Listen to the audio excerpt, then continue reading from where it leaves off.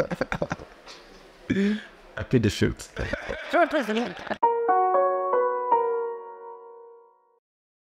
GB, thank you so much for sitting down with us today.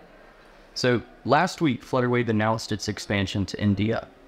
When you're considering a new country to expand to, what factors do you look at? One would be what? Customers. We follow our customer journey at Flutterwave very, very deliberately, right? We look at the flow of thought for our customer, look at what market our customer will scale and exert in, and then we have to be there for them, right? If you notice in our remittance scale as a company, we not sent up a couple of years ago, I'm talking like a year ago actually, and that product is scaling massively, right? But if you look at it, there's a massive corridor between Africa and India we're trying to cover. And with the India expansion, we'll be able to allow our customers in the UK similar to India in a flash, right? Build on the UPI infrastructure, we have our partner back in industry back in India, and the goal really is to ensure that we're able to build a great product that leverage on that infrastructure, right? But now beyond that, we have a lot of SMBs and enterprises who want to get paid from Nigeria and they're in India, right? Or from anywhere in Africa. We follow with India corridor infrastructure now. That is now possible. That is easier and simple for them to make happen. Okay. Now, what is your vision for Flutterwave in the next 10 years?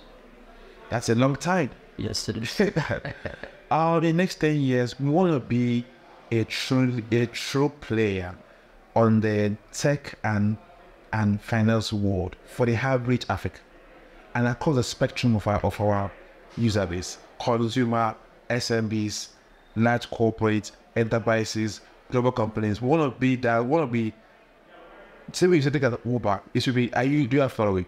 Are you a Flutterwave? We want to be a scheme. We want to be that infrastructure that every African knows that with Flutterwave, I can get paid. I can pay.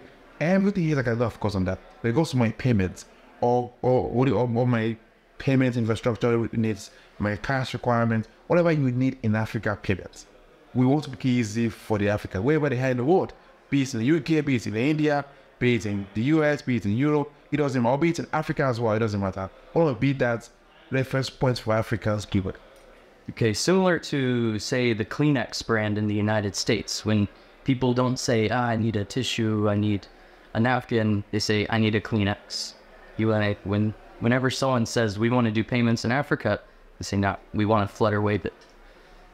That's the word, Flutterwave it, yes. Perfect. Now, despite co-founding and leading Flutterwave, you've also been a prominent investor, particularly in Nigeria. When you're reviewing an early stage company for investment, what things do you look for? So I look at the funder, right? The funder is very, very good at the early stage. The funder is very important. I'm looking at do you have the ambition, the know-how, the domain expertise? Do you have the market knowledge, right? And what type of problem you try to solve, right? If I have that information, that is the first thing I look out for when I want to invest in the development after. Okay. What are you hoping to get out of your experience here at the Kaufman Fellows Summit? The Kaufman ecosystem is an amazing one, right? A lot of people that I look up to are Kaufman Fellows, right? And I want to be, and I think for me and Flutterwave now, at our scale, at our level right now, we have to be able to tell our story in the right way, with the right people, the right stakeholders. The Kaufman ecosystem, this event, is a perfect scenario of the right people in the right form: investors, founders, technology people, like I said as well, all the one place in one room, with one goal in mind. I think that's the right, audience for Flutterwave to speak to as well.